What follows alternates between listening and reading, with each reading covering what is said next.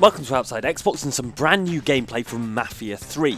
The game's whole thing appears to be defying expectations. It has an unconventional hero, an unconventional setting, and as an open world sandbox, it does things differently from Grand Theft Auto.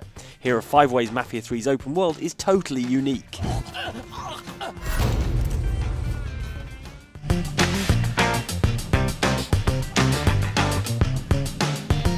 Mafia 3 takes place in a fictionalised version of New Orleans called New Bordeaux. For some reason, the Big Easy is not a region that gets a lot of attention in video games, outside of that one Hitman Blood Money level with the piano. Never gets old. There's obviously the bustling French Quarter, which is what most people think of when they think of New Orleans, but there's also a huge bayou to the south of the map. Getting around these areas is going to feel dramatically different from your average GTA clone. We've played a section in the downtown area which is more conventional, but crucially, the criminal rackets you break up in each district will be appropriate to the area. So in downtown that means bureaucracy, corrupt city officials and construction fraud. That's how you end up here in this construction site, deconstructing some people's faces. Oh, wow, shit's going down, boy.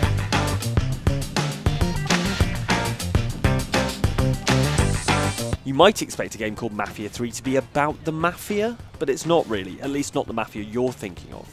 Previous games in the series focused on the romanticised Italian mob, but Mafia 3 is about taking that Italian mob apart in the city of New Bordeaux. To do that, you'll have to recruit leaders of the Irish and Haitian gangs in the city, a sympathetic CIA agent, and Vito Scaletti, the hero of Mafia 2, who has fallen out of favour with New Bordeaux's Don Sal Marcano. But we're cool with that. There have been plenty of games that stick you right in the golden age of the Italian mob, not least the first 2 Mafia games. This feels new and fresh. Alright, you are still shooting a lot of mobsters, so mostly new and fresh.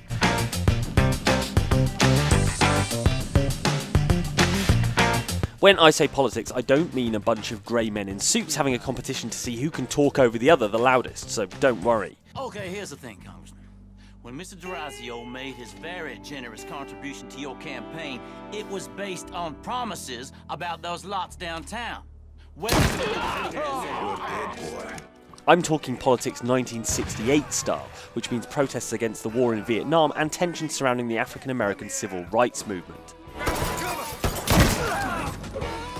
As a mixed-race Vietnam veteran, hero Lincoln Clay finds himself right in the middle of both these political issues, and Mafia 3 doesn't shy away from the ugly side of them.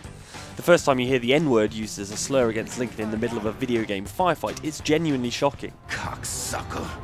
Hi. Put this thieving piece of shit in a hole next to his brother.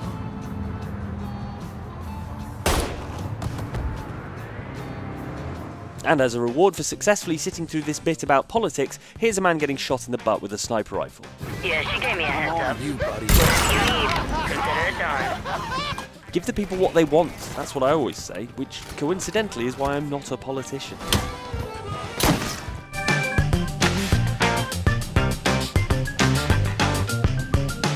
This being the swinging 60s, it wouldn't feel right without an appropriate soundtrack.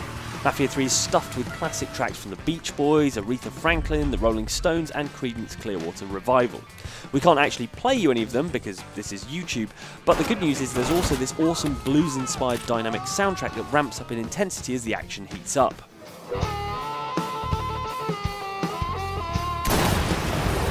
Occasionally there'll be a radio in the world playing a tune as you work your way through a mission, and let me tell you, there is nothing quite as weird in this game as executing a bunch of mobsters while the Beach Boys harmonise in the background.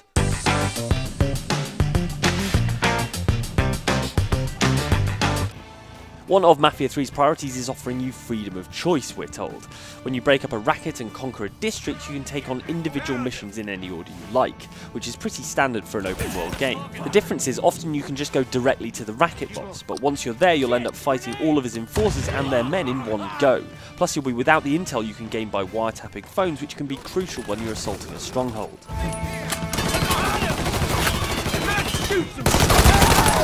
The other twist is that once you've claimed a racket or district, you have to sit down and dish it out to one of your own 3 underbosses. Vito from the second game, an Irish mobster called Burke, and a Haitian gang leader called Cassandra. You're not going to be able to keep all of them happy, and your storyline will change depending on which of the underbosses are grumpy with you. Still, this is Mafia, and as this creepy mob lieutenant demonstrates, there are ways of dealing with people who step out of line. You know how many of my men he killed? Yes.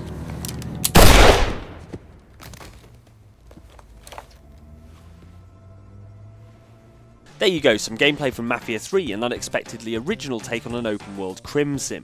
But what do you think? Let us know in the comments and like and subscribe for more from Mafia 3 on Outside Xbox. See you next time.